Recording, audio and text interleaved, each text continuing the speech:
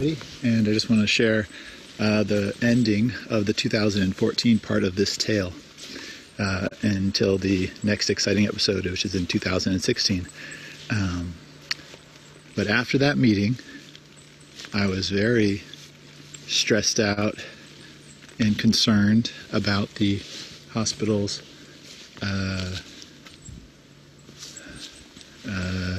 powers decision to throw up friction between me and exercising my right to record the meeting. So I sent Don't miss a moment. an email to the CEO and to the board chair with an attached Attorney General's opinion that clarified the, I thought, indisputable right of someone to record a public meeting.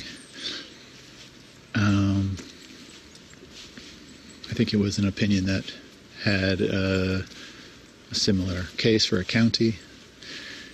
In any case, I said, I need a recording to do my job, and it looks like I have a right to do this, and I want to avoid any public confrontations. If you want to take time, if you want to spend time arguing with me why I should not record, how about we do it in private? That's what I basically said. I was like, let's avoid doing it in a public meeting. Heck, I'm even offering to them, let's do it off the record so it's not in an email that could be brought up and shown to people later. So I send this email.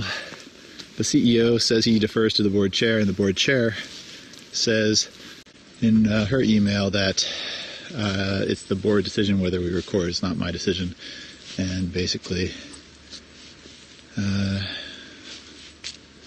just argues about it. Now, I get called in to a meeting between the board chair, CEO, and myself an hour right before the next board meeting, which I was going to record, and I told them I'm going to record it.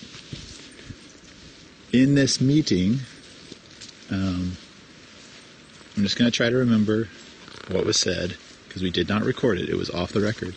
But it turns out it's actually an important meeting. In this meeting, they basically told me that they think it's likely the board will vote to record all meetings from now on, so to avoid having a conflict with me recording them and them not having a equipment and plan for how to do it themselves. And then they asked me to not record the meeting that day because they don't have a policy yet in place. And I was like, well, I'm definitely getting an audio recording of the meeting today. Whether or not I actually do it doesn't matter to me. I'm getting an audio recording of all meetings from now on, unless I see a reason not to.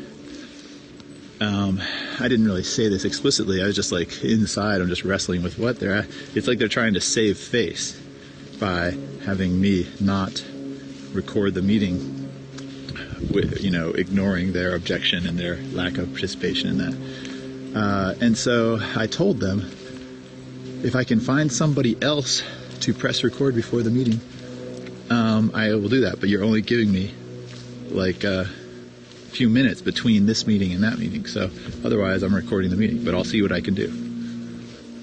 And, but then one of the last things I asked was, so after you guys vote to record meetings yourself, and I still am taking out my personal recording, are you going to give me any trouble?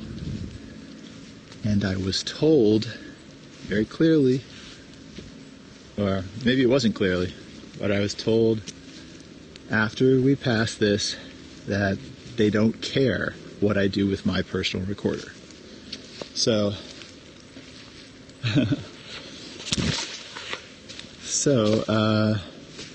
I left that meeting believing, okay, I'll find someone to record it today, and then starting at the next meeting, they'll have their own recording equipment, and then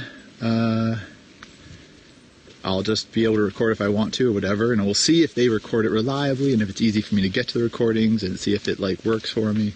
Eventually, I did stop recording personally. I kept on for a while, And then eventually I stopped because it seemed they were recording reliably. And then, so I thought we were done, and I thought they didn't care what I did with my own personal recorder. In the back of my mind, I should have been thinking, well, what if we have a meeting off-site where they don't have their recording equipment, like we did in Chelan in 2014 and 15. No, it must have been just 2015 we had the Chelan meeting. Yeah, where are you? And anyways, but I thought we were done. And at the 2015 Chelan meeting, when I went and turned on my recorder, I was a little worried that they would flip out again, but they didn't. They even just sort of, you'll hear at the beginning, they just acknowledge that I'm recording it. But then at the 2016 Chelan meeting, you will see what happens. We're off-site, and it's just the board with one new commissioner and chief finance officer and CEO, and board secretary probably. No board secretary. Anyway, so start the meeting, I start recording it, and they object. For 15 minutes I listen to them debate their objection to it, and have to repeatedly say I am exercising my right to record.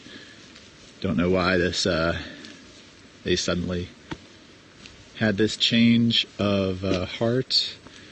They basically seem to just be repeating the exact same arguments from 2014, ignoring like all the time in between. It was almost like a glitch in the matrix, how incredibly different and sudden and regressive their thinking suddenly was. There was apparently no thought or reflection by anyone in the group that they might have made a mistake the first time they tried to stop me from recording.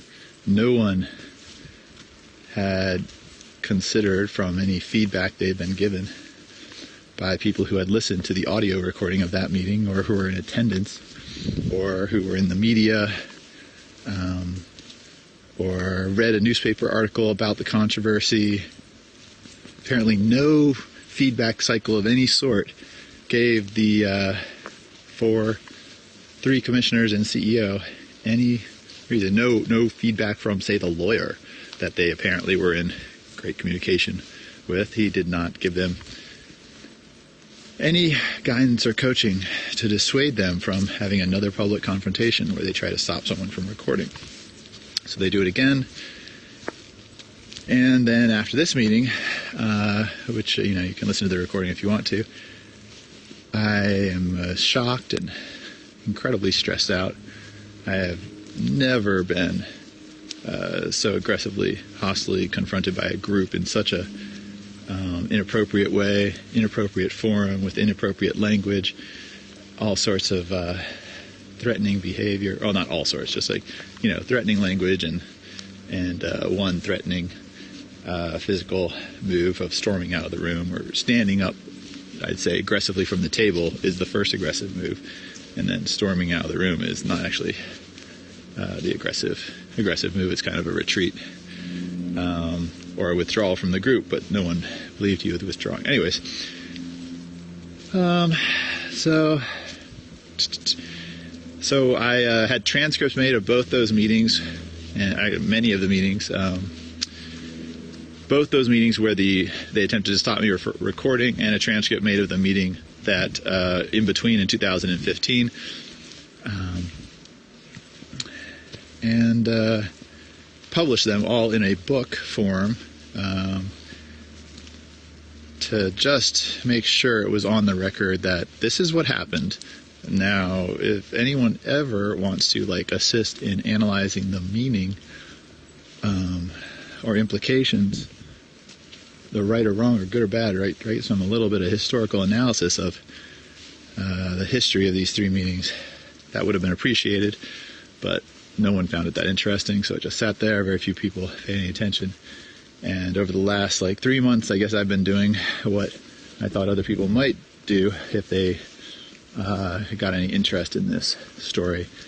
I'm just doing my own sort of analysis and breakdown and mashup and artistic work and philosophical analysis and further research and investigating and just publishing all those results online, basically waiting for the world to give an opinion, a judgment. They don't know who to look for to cast judgment over these events. They don't know if the justice system is really the appropriate place. Our justice system is not really reliable. I've talked to many lawyers and connected with people connected to the justice system, and there seems to be, everything's just a machine. It's just a big bureaucratic machine. Every person in the machine is just doing a minimal sort of job, so it's not really anyone's job to stir up trouble.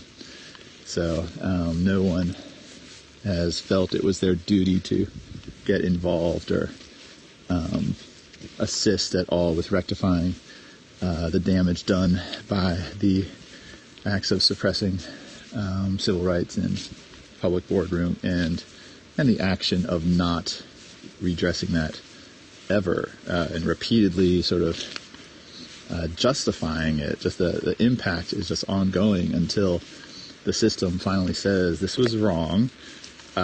This is not what should have happened. These are many different ways the situation could have been handled in a professional manner until adequate legal information was provided. There was no reason for this. If Robert's Rules of Order were followed, then in that very first meeting, it would have been resolved by using Robert's Rules of Order. The chair could have said, I call this meeting to order. Hey, you're recording this meeting? Well, I'm not sure that's in order. Someone make a point of order. That might be out of order because we have been told it is not legally safe to have a commissioner make a recording without the institution also making a recording, and we don't have recording equipment here. We're not set up for that. So I'm going to say that's out of order for now. Would you be willing to turn it off until we can rectify this? That would have been okay. It would have been okay to request Commissioner Reddy to turn off the recorder because it's not in order. They are not prepared for the consequences. But then Commissioner Reddy said, I decline, I respectfully decline. I'm going to continue to record the meeting. Then the chair could have said, okay, well, as chair, I'm going to say it is not in the interest of this organization to have a meeting recorded in this manner. I would like to I'm going to exercise the motion to conclude the meeting to minimize the damage or risk to the institution until we can get a recorder in here and record it as an institution. Okay, so a motion to conclude. That could have been the end of meeting one. And then they could have gotten the recording equipment, had a meeting, and then the next meeting would have been, this meeting is officially recorded. Commissioner Reddy is also recording on our personal device, but the district is not going to seek custody of that. We are going to focus on our own copy of the recording. So they could have said something like that. But no, instead they ask Commissioner Reddy to turn it off, and then ask again, and then ask again. And then in 2016 they do the same. They order him to turn it off, and then, justify why they are right and argue for 15 minutes. Commissioner Kolf drags out the conversation by asking, what does our policy say? Does our policy say meetings are only recorded on site and not recorded off site? Or do they say they could be recorded off site? This really matters to me, Commissioner Kolf. Commissioner Kolf's a good guy, but I'm sitting there like, why does that matter, Commissioner Kolf? Let's suppose the policy did say we will not record meetings off site. Suppose it did say that. Okay? Suppose the policy said that. Then you guys, after 15 minutes, you decide that. Then what would you want to do, Commissioner Kolf? What would that change? Now, you're sitting here, Commissioner Reddy's recording. Now you can all say, you're violating policy. Okay? Congratulations. Let's pretend the policy said we will not record meetings offsite. Let's pretend that's true. And Commissioner Reddy says, I'm still recording the meeting. Then everyone can say, you're breaking policy. And Commissioner Reddy could say, yes, I'm breaking policy. I guess, if you say so, I'm recording the meeting. And they could say, but you can't break policy. And Commissioner Reddy would say, but I can. Look, I'm doing it.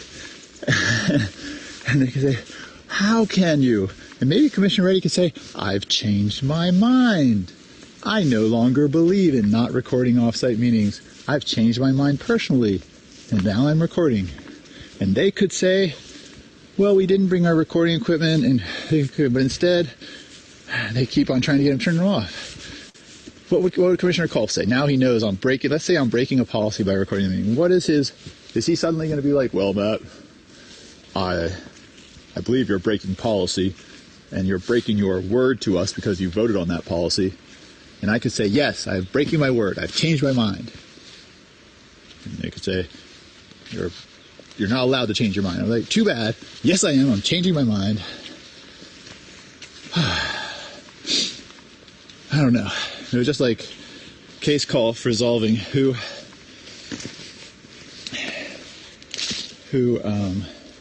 whether the policy said that or not is completely irrelevant and worthless. I mean, it just comes down to, you have a right. If you have a right to do something, how many times can people ask you to stop doing it until they are infringing upon your right? I'm going to stand here. I'd like you to leave. Well, I'm going to stand here. That should be the end of the conversation. And if they keep saying, leave, I want you to leave, and you have to keep saying no, they are now harassing you, badgering you. Doesn't matter what reason. They say you should leave because you agreed to leave. Now, if you agreed on a legal contract, that's something.